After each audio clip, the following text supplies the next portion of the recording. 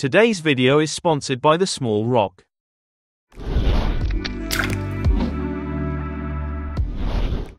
Bring an adjustment clip on top of your clip. Trim down the size of it to your liking. Right-click on it, and select to open it in the Fusion page. Add a duplicate node, increase the Copies slider to 5, right-click to the Size slider, and select to modify it with Anim Curves. Go to the Modifiers tab, change the source to Duration, and set the Offset slider to 1, but now you have this ugly zoom effect. Go back to the Tools tab, right-click to the Blend slider, and select to modify it with Anim Curves. Go to the Modifiers tab, change the source to Duration, set the curve to Easing, and the In and Out to Expo. Change the scale value to 0.6. If you try to play it back, you will see that this doesn't work. Let's pretend that I made this for a reason and not because I forgot.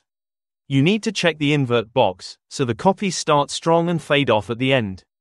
Go back to the Tools tab, open the Blur menu, and adjust the blur, the glow, the burn-in, and the colors to your liking. Once you have something that you like, you can go back to the Edit page. Duplicate the adjustment clip as many times as you want, also change the size to make it faster or slower.